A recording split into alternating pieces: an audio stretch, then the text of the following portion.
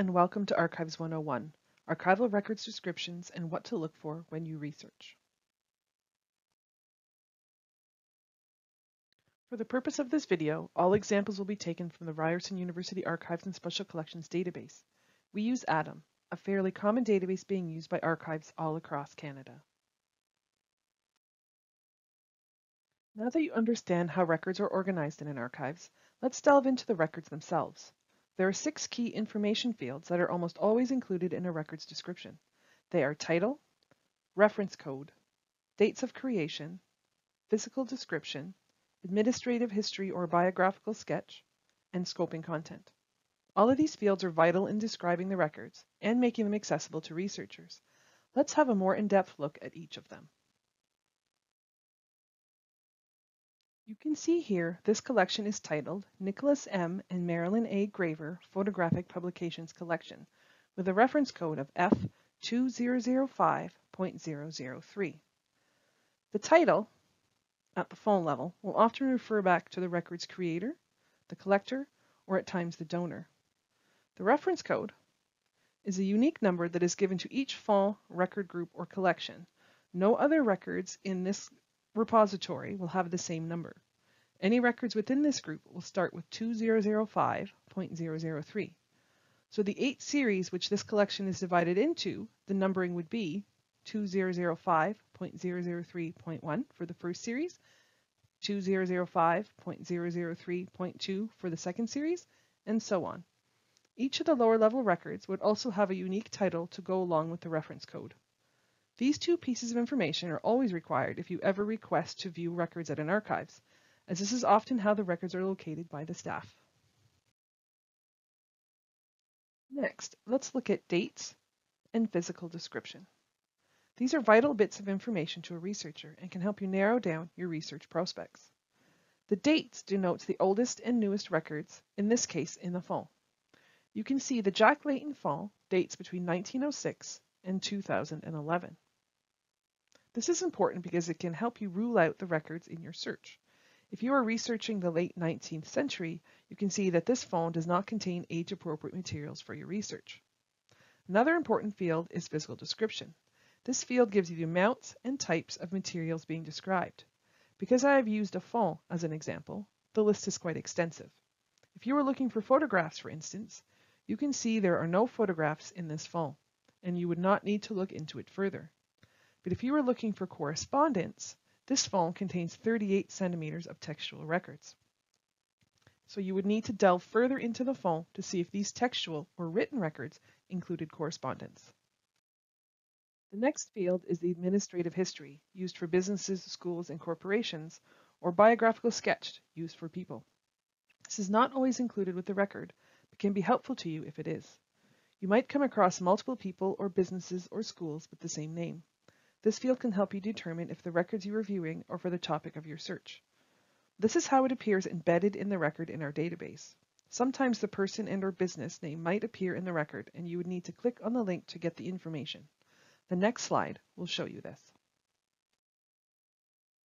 This shows you the biographical sketch, including alternate forms of name and dates of existence.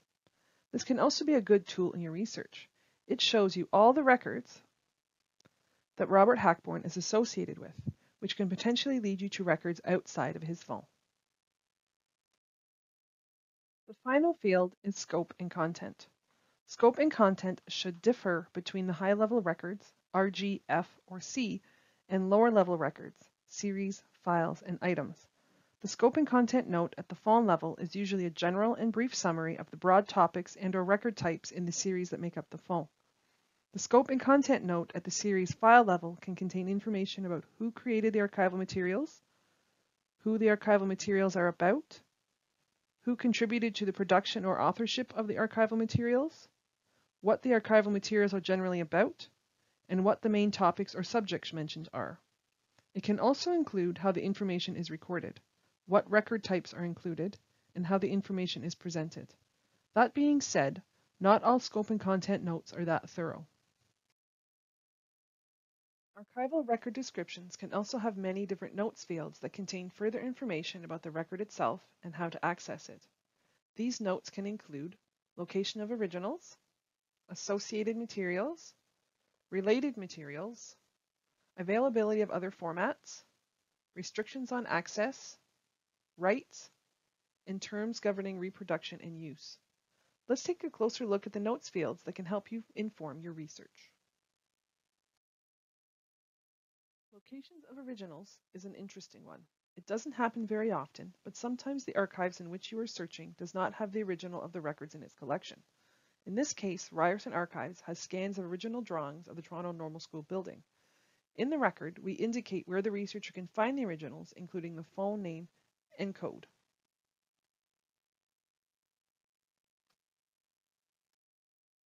Associated materials lets the researcher know if there are records housed in other archives and special collections that relate back to the records they are currently viewing. In this case, the University of Calgary's Glen Bow Library and Archives houses records that relate back to this photograph in the Charles Roy Horney Fall of the Bird of Spring sculpture.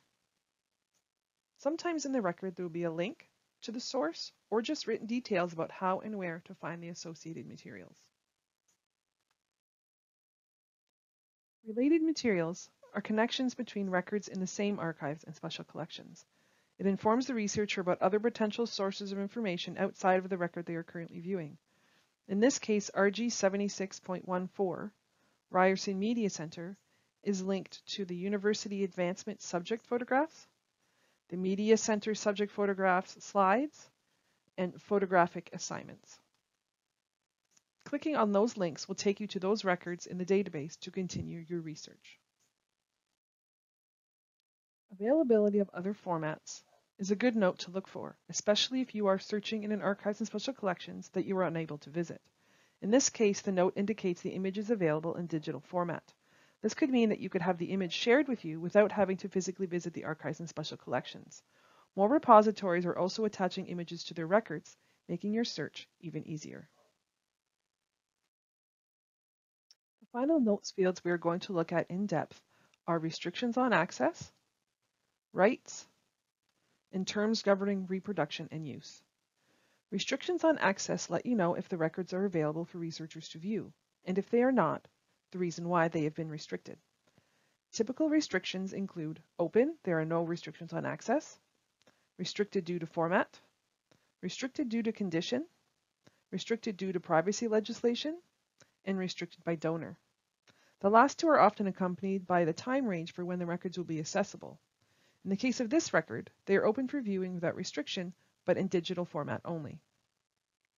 Rights lets you know who owns the copyright, if there are any, on the materials you are wanting to access. In the case of photographs, it might be the photographer. This is important to note in case you are wanting access to materials for anything other than research purposes. The final field I want to highlight is the terms governing reproduction and use. This can tie into the rights field, but not always. This outlines how the records can be reproduced or copied, and also how these copies can be used.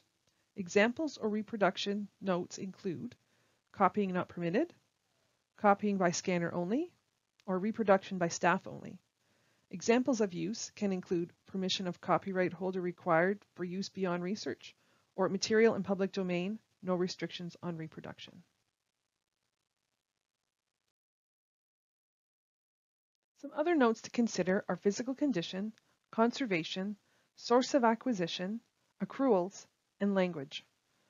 Physical condition lets you know what state the records are in and can include terms like fragile, moldy, yellowing, brittle, image fading, vinegar syndrome, and corrosion. Conservation lets you know what, if any, work has been done on or to the records in order to extend their lives or to fix issues with their condition. Source of acquisition adds more history or context to the record, especially if the record's donor is not the same as the record's creator. Accruals let you know if this is the whole of the records or if the repository is expecting further donations of records. And finally, language lets you know what language the records are in. It is important to remember, not all archival records descriptions will contain all the fields presented in this video. For more information about archival description, please consult the Canadian Council of Archives Rules for Archival Description, Chapter 1, General Rules for Description. There are also subsequent chapters for descriptions of records in the many formats that records may come in. Thank you for viewing Archives 101, Archival Record Descriptions, and what to look for when you research. To learn more about our Atom database, watch our introductory video, which you can find on the Ryerson Library YouTube channel.